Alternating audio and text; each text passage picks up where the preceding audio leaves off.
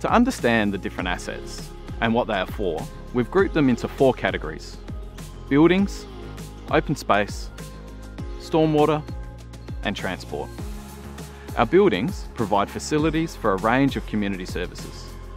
These assets include our sport and recreational facilities, like grandstands and change rooms, the city's town hall and civic centre, community centres, libraries, public toilets, and places for recreation like our swimming centre.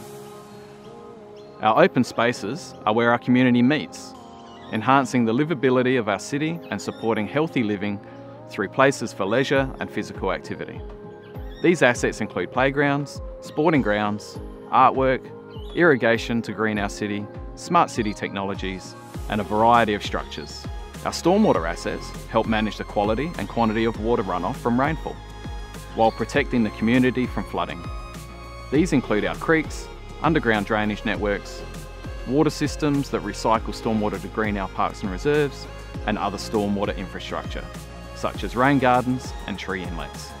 Our transport assets connect people and places by providing an effective movement network to get you where you need to go efficiently and safely. These extend beyond our roads and include footpaths and cycling paths, curb and water table, traffic control devices, street lighting, and bridges.